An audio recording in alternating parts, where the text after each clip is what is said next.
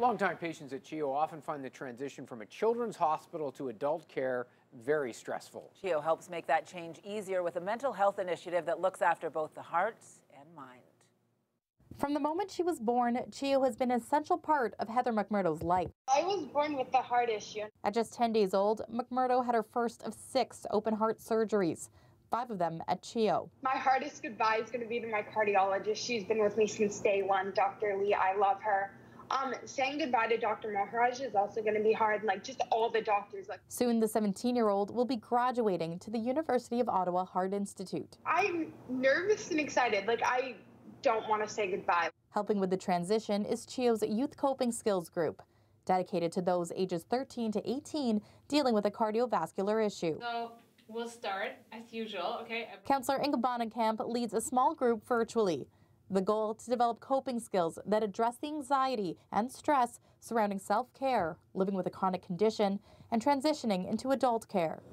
Bringing the youth together in a group is, I think, the first step to, make them feel that they're an experience, that they're not alone. Big breath in, all the way down into the belly.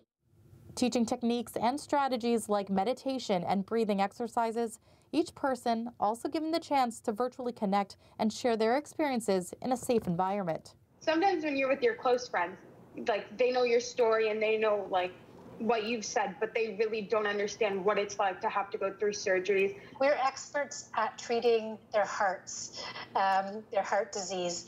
But we have to remember that it's more than just the heart, that we're overall interested in overall wellness for our kids. The support group was born of an initiative and need identified by the cardiology team at CHEO.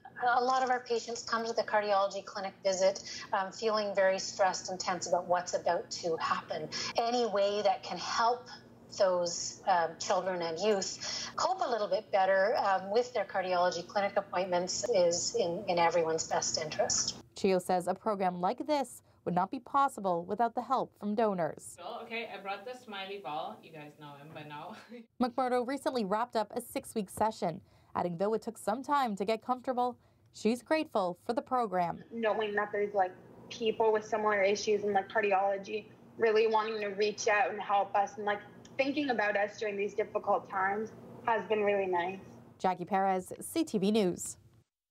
Your continued support makes a difference in the lives of the children at CHEO. Please visit CHEOFoundation.com and donate today.